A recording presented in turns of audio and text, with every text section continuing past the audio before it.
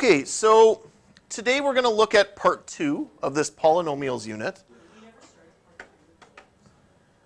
No, we just did part 1. Remember, you guys last week set the schedule that Friday we would start part 1, and then we'd start part 2 this week. Now, I have to apologize. I had these couple absences this week. Tuesday I was sick. That was legit. Yesterday I had a doctor's appointment. So I had to, it wasn't for me, it was actually my mom. I had to take my mom to the doctor. So I took the day to make sure that that worked out right. She thought she had breast cancer and stuff, so she didn't. It was good news, but nonetheless, it was an important day to make sure so the sub had instructions to let you guys work, but there was bonus assignments if available if you guys wanted to tap into those. I don't know if you did. Yeah, I'll later in the period, remind me, I'll show you the note I wrote the sub, but you know what, they're subs. They don't always do what they're supposed to do. Okay, let's push that aside. Today we're going to look at part 2, okay? Please let me know if what I'm explaining to you, it doesn't make sense. I'm going to try a couple different ways to get through to you guys. There is a little overlap with part 1. So some of this you'll be like, didn't we already talk about this? Yes, but it's important enough that it requires, I think, that we'll just sort of go over it again, okay? So first of all, let's take a look at one of the curricular points. We're not going to read all of it, but this is what the Manitoba curriculum says. In this unit, it says you need to explain the operation of the addition and subtraction of polynomial expressions. And you're supposed to be able to do it a couple different ways. Concretely, pictorially, symbolically. Don't worry about those words. Just know that you need to be able to add and subtract polynomials or algebra terms. Okay? From there, it goes into more detail, but essentially that you need to know how to add and subtract these algebra terms. Now, what you're going to see in part 3 is you also need to be able to divide and multiply these terms. Okay? That's a little more complicated. We'll look at that next week, but for today, let's just focus on adding and subtracting. Okay? So here's the overlap. When I'm talking about algebra, okay, and I'm talking about an algebraic expression. An expression is those combination of terms. However, an equation in algebra is a statement that has two expressions separated by an equal sign. So this is actually an expression. 5 plus 3 equals 8. There's no variables in that. It's all just constants. But the expression is true because it balances. So like I said to you guys before, if you think of the equal sign as the part of the teeter-totter that balances both halves of the teeter-totter, this side has to balance this side, otherwise it isn't true. It's a lie, okay? An open sentence is an equation where we don't know something that keeps it balanced. This is where algebra comes in. This is where the variable comes in. So if I say something plus 5 equals 2, there's actually only one thing that makes that open sentence an equation that's true. In other words, there's only one thing I can put into x here to make this true. And what I put in there is negative 3. If I put a negative 3 in there, this becomes true. Okay? So that's simply what it means.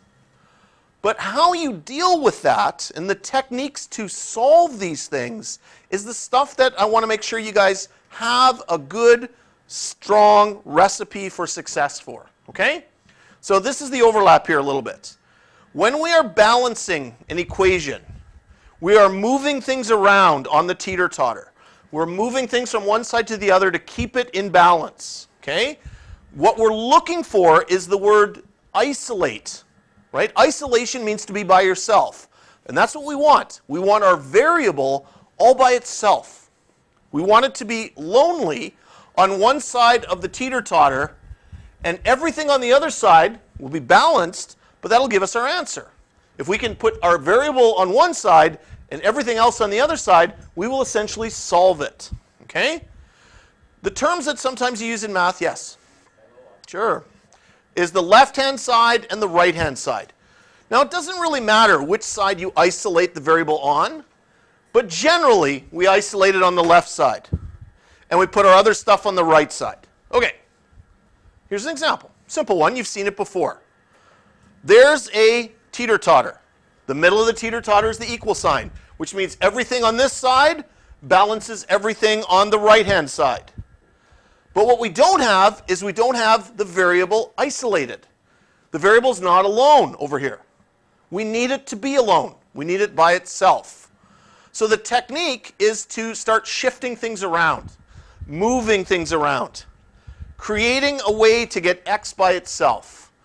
Now there's various ways we can do this, but the simplest way again is to balance one side. Whatever I do to one side, I do to the other side. That always keeps the balance.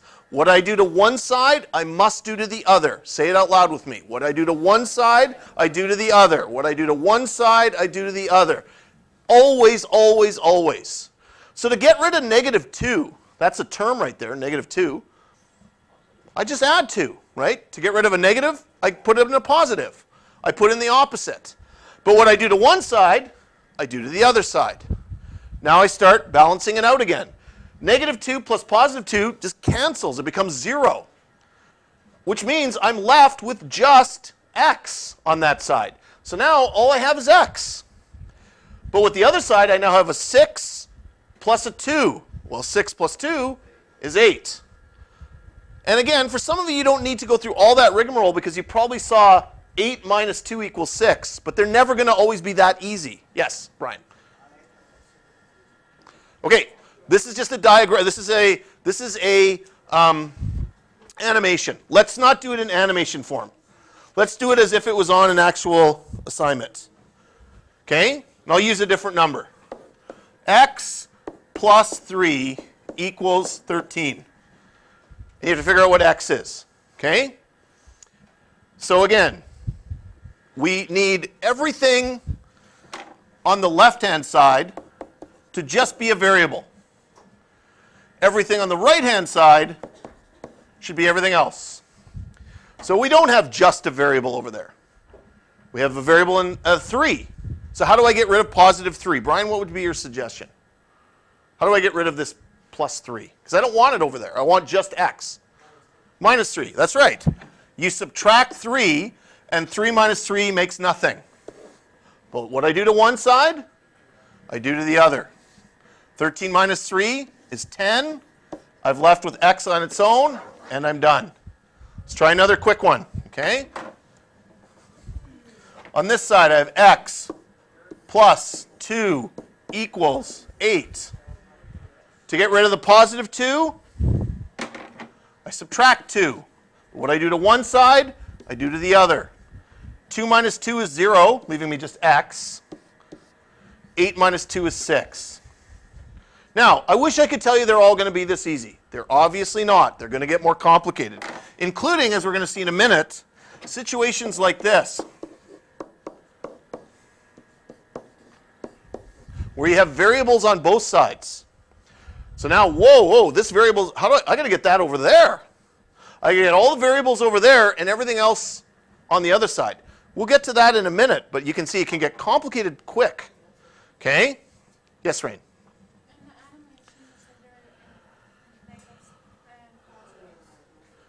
Like here? Yeah. Okay, so let's not get confused by that. Okay, let's move on.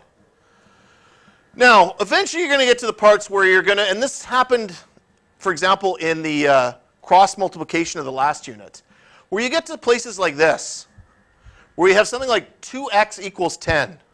2 times something equals 10. Now, sometimes you can do that mentally. You can just go, oh, it's 5, right? 2 times 5 equals 10. But not always. Not always can you do that mentally. So the technique with this is, does anyone know? You do the opposite. Okay? So what's happening here with 2x is it means 2 times x. What's the opposite of multiplication? Simon?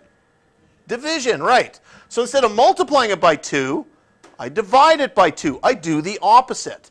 So let's do that in a more, not in an animation, but let's do it here. Okay? So 2x equals 10. We know that 2 times x, because again, we're still trying to do the same thing. We're going to get x by itself. But this isn't 2 plus x. This means 2 times x. That's what that means. Let's be a little more specific. What do we call the number 2? What's the word to describe it? No, no, but I mean the number, it could be any number.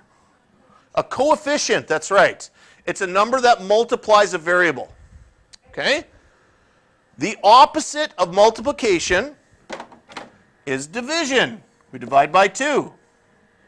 When we divide that by 2, what's going to happen is this and this will cancel each other out, and it'll leave you with just x, which was the goal, to isolate x. But what I do to one side, I got to do to the other. So since I divided this side by 2, because that's the balance part, right? If you take a kid off one side of the teeter-totter, you got to take a kid off the other to keep it balanced. If I add a kid to one side of the teeter-totter, I got to add a kid to the other. So now I have 10 divided by 2. Well, that's 5. That's my answer. Okay? It's going to come easier to you with practice. Okay? Here you can see that again. With the balancing parts, I divide by 2, and I get the answer. Okay? Now, on more rare occasions, you're going to get ones where you have the opposite of multiplication happening. Something like this. Something divided by 2 equals negative 5. Now, let's see how I would approach that one. Okay? Something divided by 2 equals negative 5. Well, the goal is still the same. I want x by itself. I want nothing on this side except x. But I can't because I have this division happening here. What's the opposite of division? Multiplication. So instead of dividing by 2, I should multiply by 2. So if I do that, if I multiply this side by 2 times 2, it just leaves me x. Now that might be hard for you to grasp why that happens. It does. I'll prove it to you in a minute. But for now, just accept the fact, and for some of you, that's where you should stop your thinking. Just accept the fact that if I multiply this side by 2, the 2 goes away, and I'm left with x. But what I do to one side, I better do to the other. What's negative 5 times 2? No, not 0. Negative 10. Negative 5, because a negative times a positive equals a negative. Right. All right, good. Now, for those of you who had trouble grasping why this actually works, why the 2 disappears, let me show that. For others of you, this is going to be confusing, so don't worry about this. Why does x over 2 times 2 give me just x? Well, what's 2 as a fraction?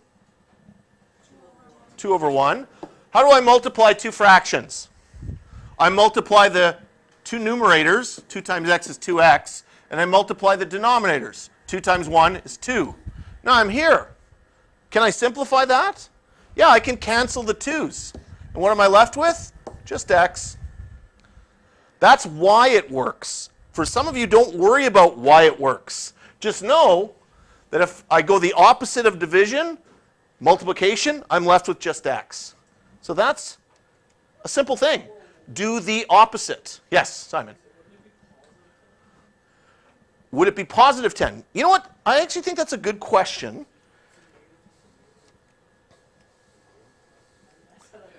Okay?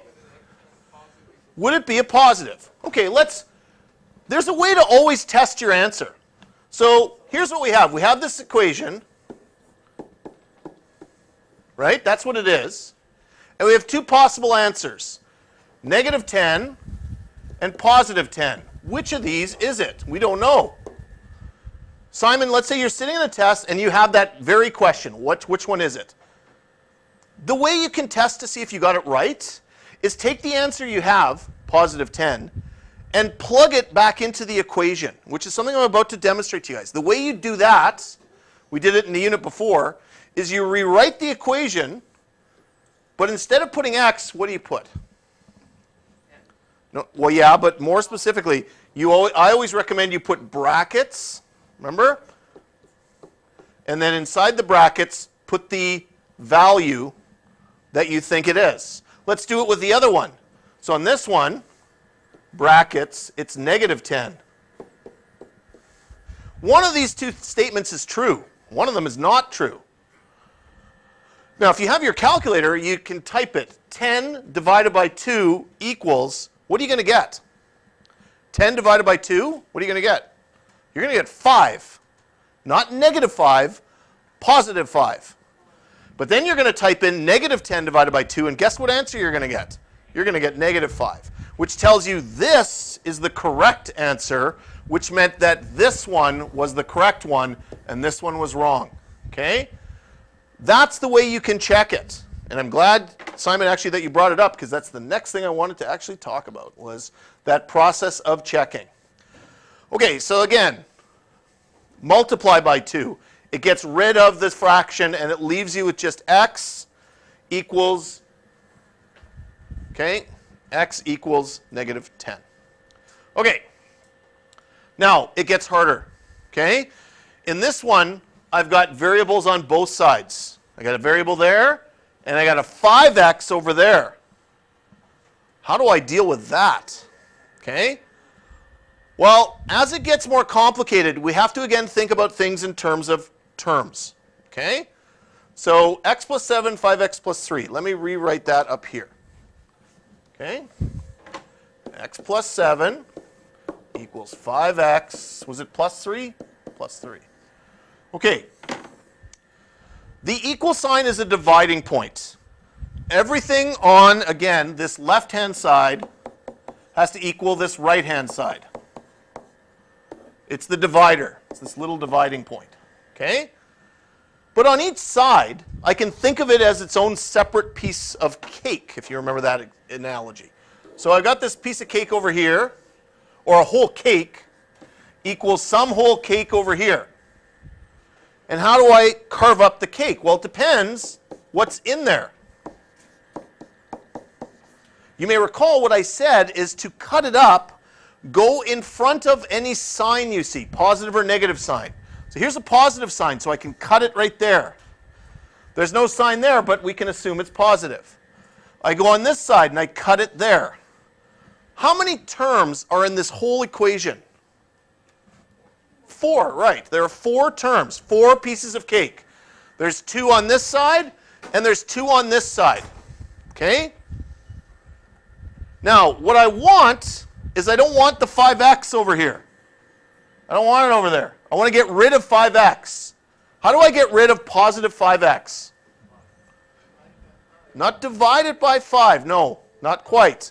I want to get rid of the 5 and the x. I want to get rid of both of them. Not just the 5. That's right. Trey got it right. You subtract 5x. Right? That'll take the positive and the negative, and they'll just become nothing. But what I do to one side, I better do to the other. So I'm going to have to put a negative 5x over here as well. Another way you can think of it, this might be helpful, is when I shift 5x over to this side, its sign switches.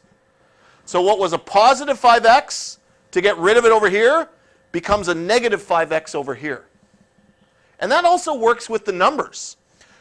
To get rid of a positive 7, I put a minus 7, right? Or, if I think of it this way, to move the 7 over to this side, I switch the sign.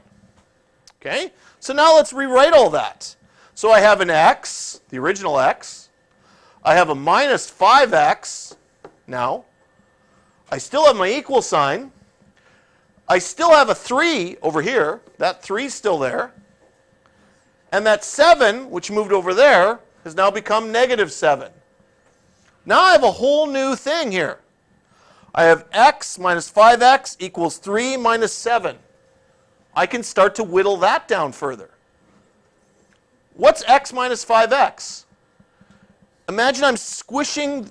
Now again, this is a whole other piece of cake here with 2 terms. Close, not 4. Negative 4x, right. Negative 4x. Now, how about this one? What's 3 minus 7? Negative 4, that's right. Now we're getting even closer. Now we're at this point.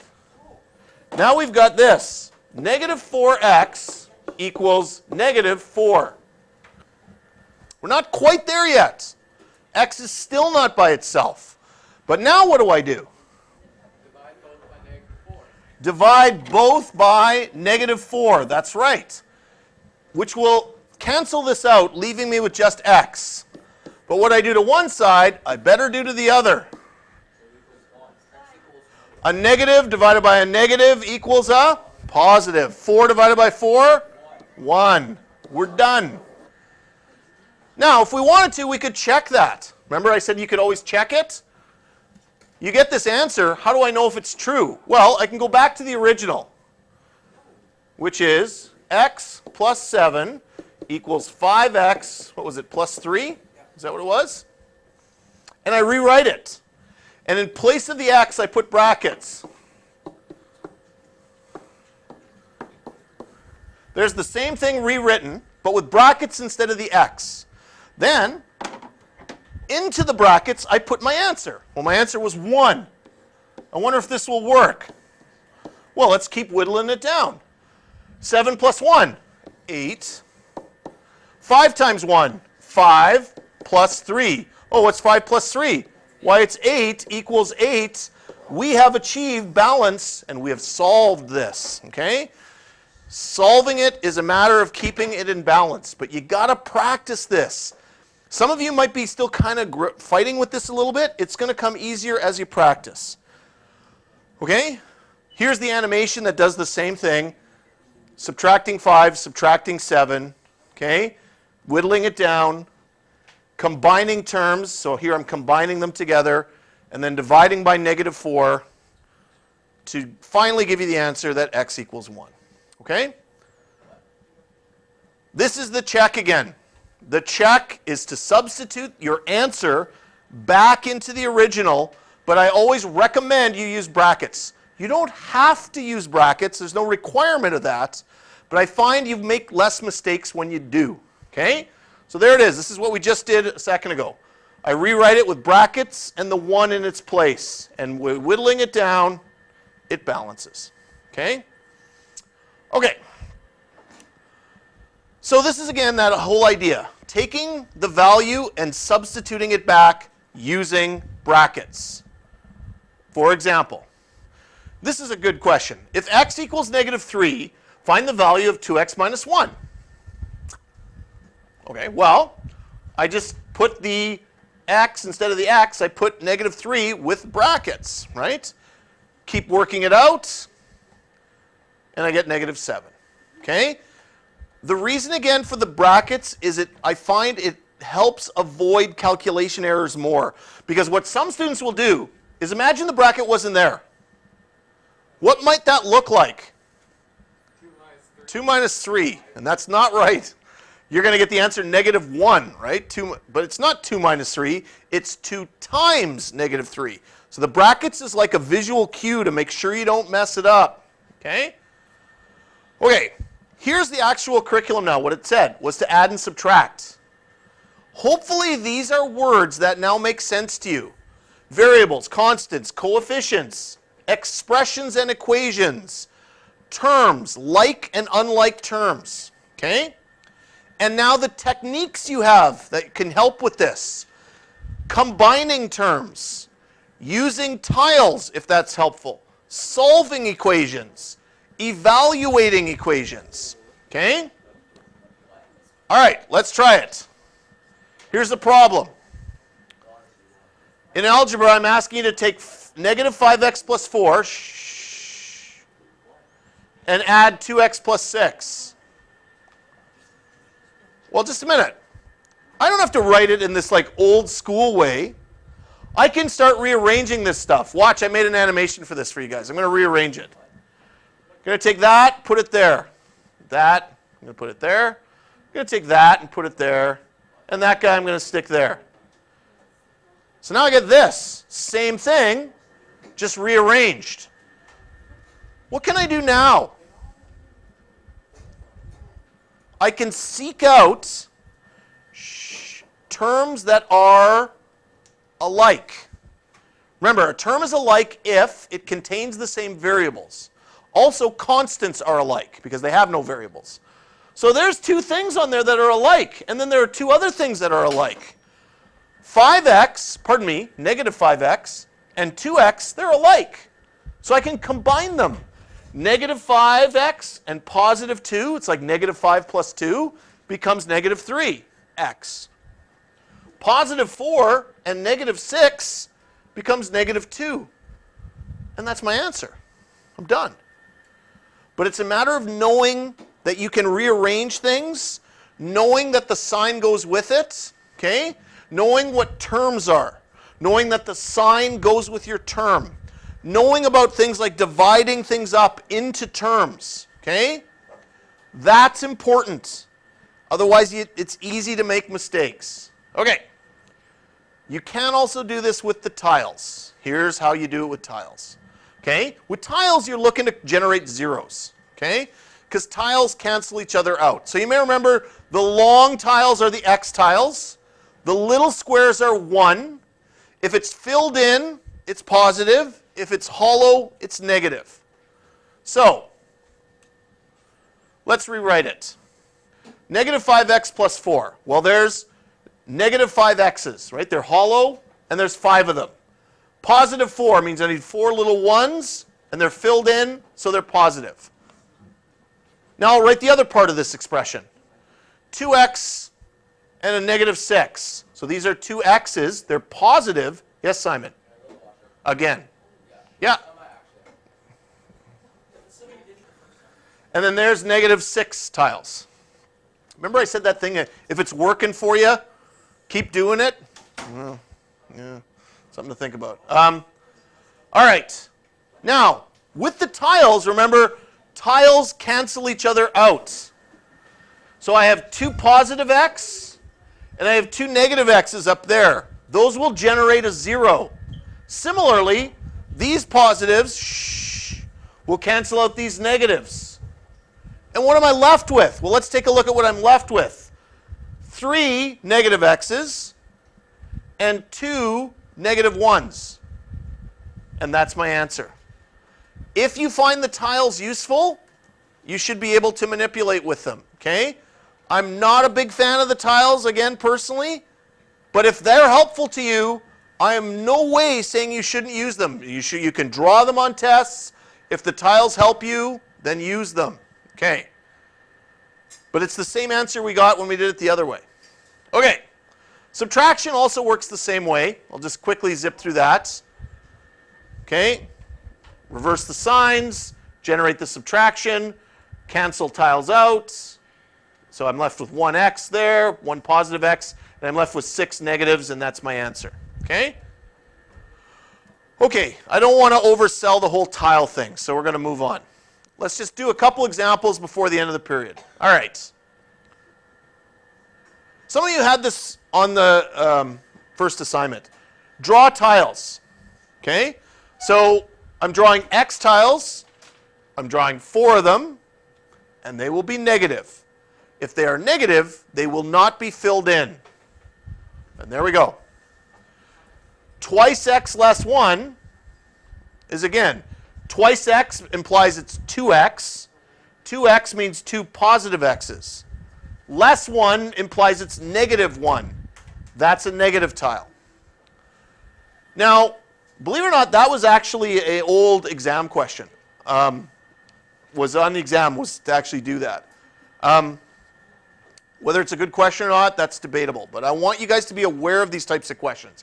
Here's another one. What does that mean? Anyone think they have an idea? Simon. Black means positive. Long tiles mean x. So what's this? Oh, no, it's x. That's x. Shanice, you got to help him out. Okay, sorry. She's got it right, but you didn't hear her, so go ahead. Right. Equals. Be clear. What sign is the 5? Positive 5. Right. Okay. Now, we can solve this to figure out what x is by making x be alone over here. But to get rid of those 2 negative tiles, I had to add 2 positive tiles to cancel it out. And what I do to one side, I do to the other. So I had to add 2 onto this pile. Now when I count those, I get 7. Okay? The tiles I find are actually kind of useful for simple problems like this. As they get more complex, the tiles become less useful. Okay, let's try another one. See if any of you can do this one in your head before I reveal the answer. What would be the answer here to this one? What would be the answer to this one? Wait, does it like just extend? Anyone of you have an idea? What do you think, Rain?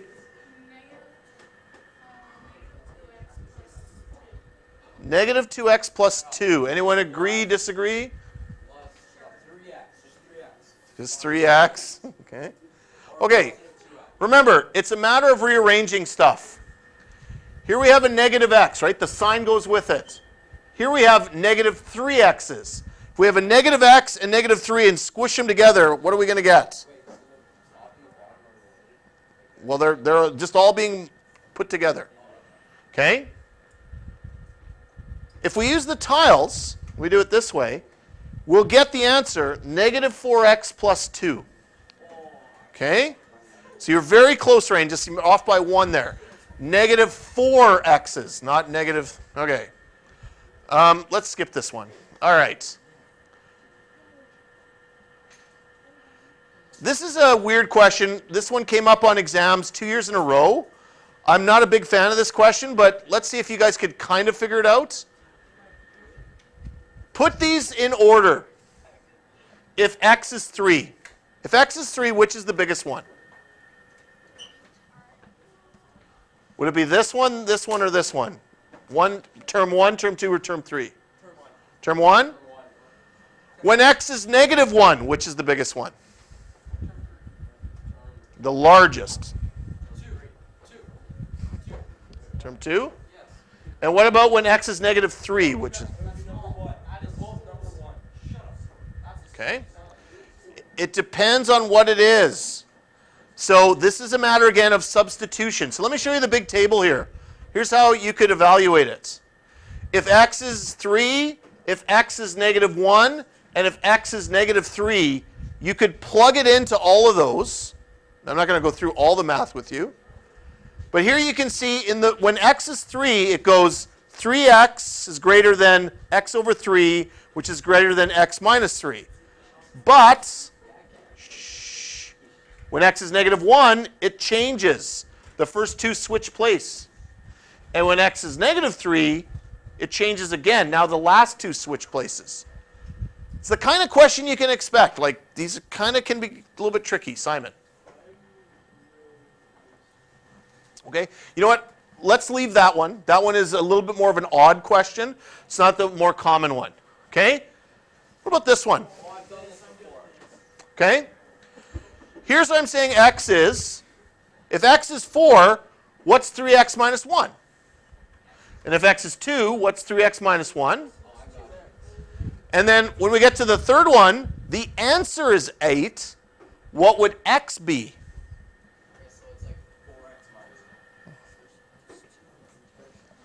Okay? Okay, shall we do this one? Okay. You got the answer to the first one? For the third one. Okay.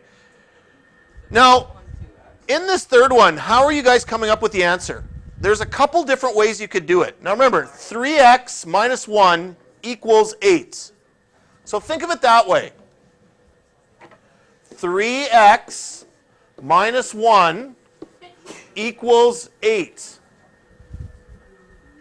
How could I solve this? You know what? Just go. How about that? Okay? No. Just go would be the best thing to do. Okay? You guys are aware if you leave a class for more than half an hour, you're technically marked absent anyways? Yeah. So best advice, if you're going to skip a class, do it at the beginning, because then you can like skip the whole class. It's kind of pointless to skip a class in chunks, because like, I don't know, it's just not useful. Simon. Okay, well, we can deal with that in a minute. Let's just finish up here. Okay, what's the technique? Well, I need x by itself. It's not by itself. I got a couple things over here to deal with. Let's deal with them individually. I've got two pieces up here, two terms. Okay? The first term I want to get rid of is the -1. How do I get rid of -1? Yeah, I just add 1. But what I do to one side, I better do to the other. Let's rewrite this now. The 1's are gone, so I'm just left with 3x. 8 plus 1, oh, that's just 9. Now, I'm still not done. This is a two-step equation. I got to do another step. X needs to be by itself. But in this case, how do I get rid of a 3 times x? Divide by 3. But what I do to one side, I better do to the other. So x equals 9 divided by 3, 3. That's the way you could have approached that one. Okay? It's a two-step process, but know the process. Practice the process. Get comfortable with the process, and then when you get to the test, it's way easier. Okay? If you wait until the test as your first time to try something like that, it's not going to work out for you. Okay? Here is the solutions, okay, with sort of the equations built in, and then the answers. Okay? Okay. Let's just finish up today. Here's the key concepts. Okay, let's boil all of today down to just this. Equations are expressions with an equal sign in the middle. Okay? It generates a balancing point between the left-hand side and the right-hand side. They have to balance. Solving the equation often means isolating the variable, making it by itself. Okay? If we know what the value of an equation is, use brackets and plug it back into the formula to evaluate it. When dealing with addition and subtraction in algebra, you can rearrange the terms. Practice that though, okay? And if you really want to look at this in another way, you can also use tiles to model it. Let's break it down even further. Here are the key terms you need to know about today. These are the words that hopefully make sense to you. Equation, isolate, brackets, like terms, rearranging terms, simplifying, and canceling. If those words mean something to you, then you're on the right track, because that's what it says you need to know, and you relate that to the kind of algebra you're going to be doing. Okay, now I have a whole big assignment that goes with this. I'm not going to give it to you. I'm not. I didn't even make a photocopy of it for you guys, because I knew that I was going to be sharing those test results with you guys today. I knew, even though I had the cookies, that I couldn't offer you that as a nice sort of, oh, you did bad on the